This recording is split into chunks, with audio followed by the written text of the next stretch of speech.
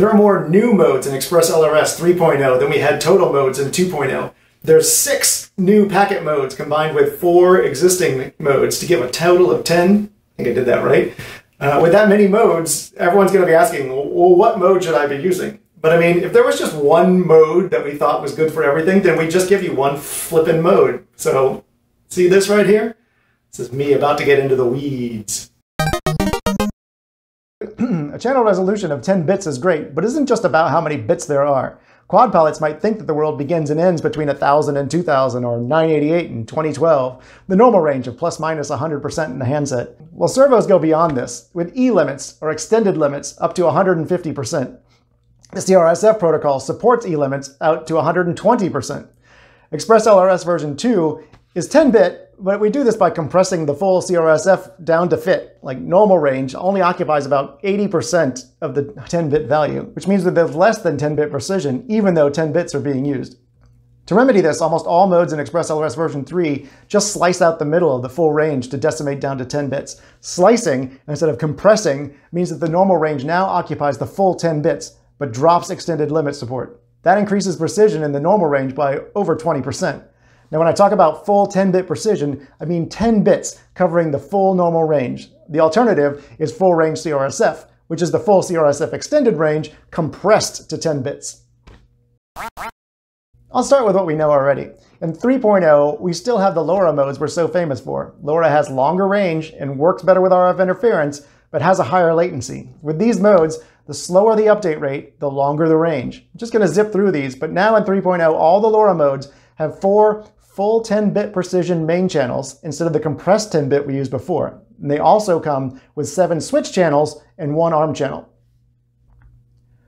Just going to sit here and let you check my math on this image.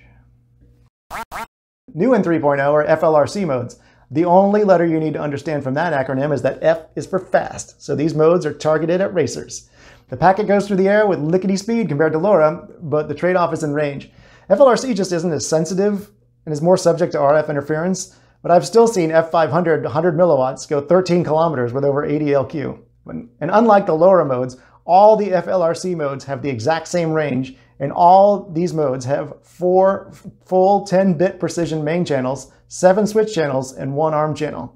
The modes that begin with F are straight FLRC modes, and there's 2 of them. F1000. With a 1 millisecond update rate and a low transmission time, F1000 has the lowest latency of all ExpressLRS modes. This is designed for racing, or anywhere there's a super low latency link would be a benefit. A warning about this mode, we've seen some weirdness in Betaflight 4.3 where some updates are being dropped, so just be aware that this something might need further refinement to get the best performance from this mode. F500, still FLRC, except with a 2 millisecond update rate and no issues with Betaflight. It has the second lowest latency of all our modes, and thanks to the low transmission duty cycle, it has the lowest power usage of any of our modes. The next class of modes, which start with a D, are still FLRC, but use multiple transmits per cycle to provide redundancy.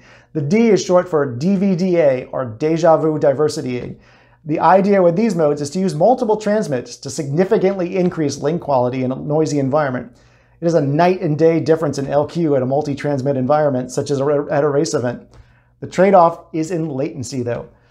All the DVDA modes have more latency than any mode that sends just one packet because the receiver needs to wait until the last moment to send the update to the flight controller. Waiting produces the least amount of jitter in the output and keeps feedforward from going insane.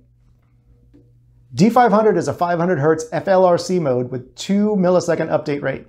It sends each channel's packet twice, and that's all there is to it. It has much more latency than F500 though. You're adding latency, but you get fewer missed packets.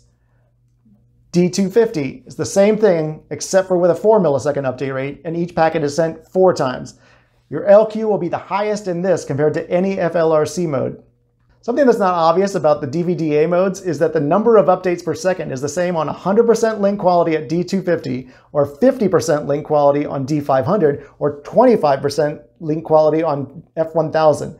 D250 seems better, right? But in all these scenarios, the flight controller is still just getting 250 updates per second despite the difference in LQ. You need to decide what's more important, the lowest jitter with the highest latency or the lowest latency with the higher jitter from the missed packets. To all the people who said, I don't know why they don't just add more channels. Well, guess what? I added more channels. Full resolution mode throws out the switch channels from the normal LoRa modes and sends twice as many full resolution channels per packet. These channels don't use the full 10-bit precision. They compress the CRSF full range into 10 bits. So each output value represents 1.2 microseconds compared to 1 microsecond in full 10-bit precision. So there's a loss of precision, but you're getting a wider output range. 885 to 2115 microseconds, which is more suitable for servos, which are what these modes are targeting. All Fullres modes can support 8 channels at the stated rate, or 16 channels updated at half the rate. Or you can mix the two for 12 channels that update 4 at full rate and 8 aux channels at half rate. Both the 8 and 12 channel modes also include an arming channel, so they're effectively 9 and 13 channels, but the ARM channel is still only 1 bit. 16 channel mode has full resolution on all 16 channels. Team 2.4 gets 333 Hz, and both 2.4 and 900 get 100 Hz full res. I've also included a range in this table to compare the range versus the standard LoRa modes, but theoretically the range is going to be slightly less. The longer packet just has a higher chance of receiving interference, but in practice I haven't really detected any difference. 100 Hz is going to be your go-to mode for flying fixed wing with PWM receivers or flight controllers with iNav. You get plenty of update rate, even with 16 channel mode, and just incredible range. 333 Hz full res is for people who have paid crazy money for fast servos and want to get the most of them, like heli pilots or race cars. In addition to more channels, there's also a substantial telemetry bandwidth increase in these modes.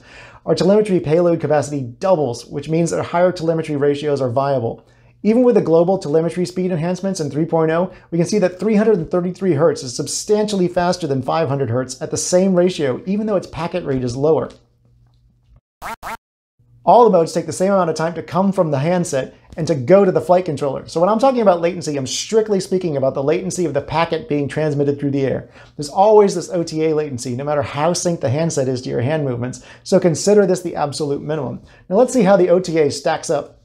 We've got pure FLRC modes out in front, then LoRa 500, then D500, and you can read the rest.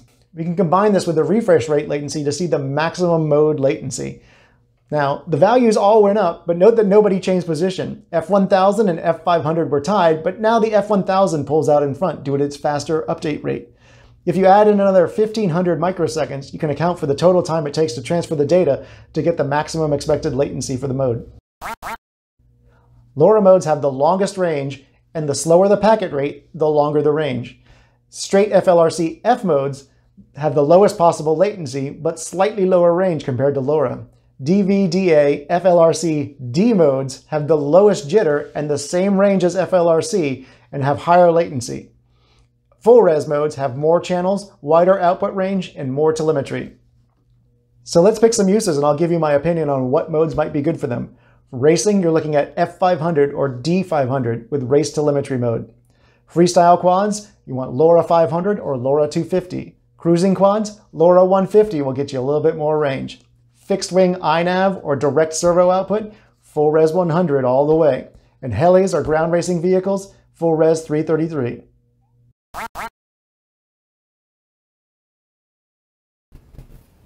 We've received a copyright claim from Nintendo.